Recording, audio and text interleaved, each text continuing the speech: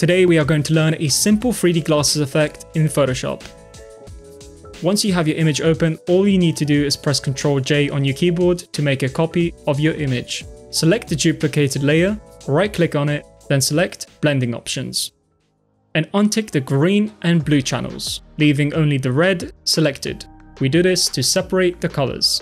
Select OK, and now use the left or right arrow keys on your keyboard to nudge the second layer to the side. And as we do this, the reds and cyans start to pop out. Wow, that was easy. This already looks good, but can we take it a step further?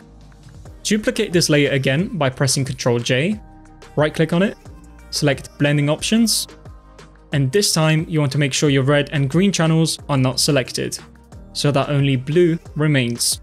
Once again, move this layer with the left or right arrow keys to intensify the 3D effect even further. You'll notice that if I move it to the left, I'm getting more of a magenta look, or if I move it to the right, I'm seeing more yellows.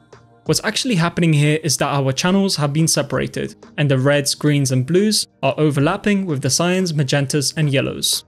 You can hide this top layer if you think it's too much, or alternatively, reduce the opacity.